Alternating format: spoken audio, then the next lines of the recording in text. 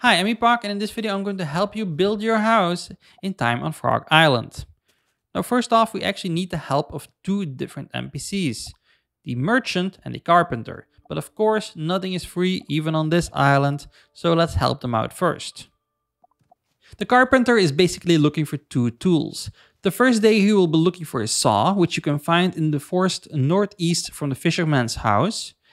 And if you can't find the carpenter to give him his saw as he will be moving around, just look close to his house that is located east from the town.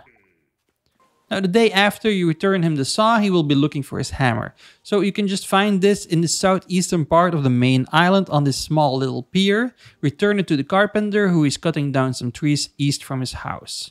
The day after you give him the hammer, he will start working on the bridge to the western islands. Now, once the bridge has been completed, you can actually find the carpenter at the stone foundations east of the farmer's house. And basically also east of your spawn point.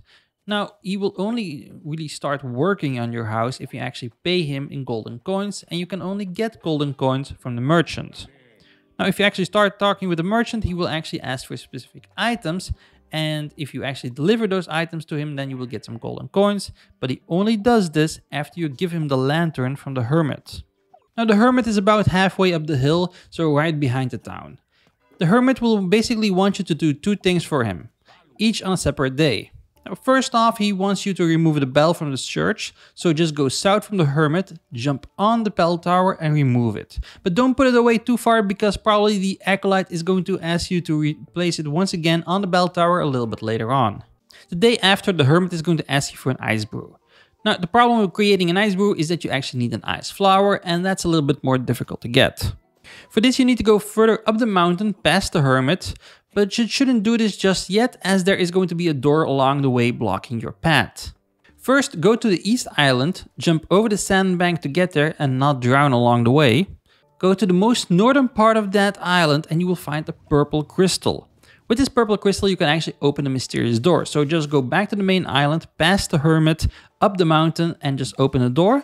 And once it's open, just climb the mountain all the way to the top. At the very highest point, you are going to find 3 ice flowers, so just pick one up and go back to town. In the town, you are going to find a tavern keeper and he's going to explain to you how you can actually brew an ice brew with this ice flower.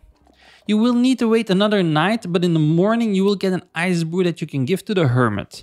And he will give you his lantern that you can give to the merchant and you will get a wheel in return. Now, the day after you give the lantern to the merchant, you can start asking what he wants. Sometimes these are brews, sometimes these are just regular items. And just give him whatever he asks for and he's going to give you a golden coin. If you can't give him that specific item because it's just too much work or you don't want to do it or whatever, well, basically you can wait a few days and then he's going to ask a new item after about 2 in-game days. Once you have a golden coin, you can give it to the carpenter.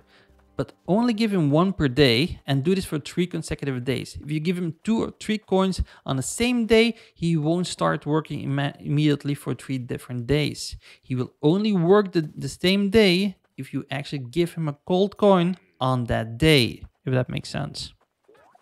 Once you've actually built your home, well then basically you can start displaying your most prized possessions. Like for example, the red totem that you get from completing the ritual. You know the one that I explained in this video right here, but don't click on it just yet. Be sure to subscribe and like the video if you found the video useful. Thanks for watching and I'll see you over there.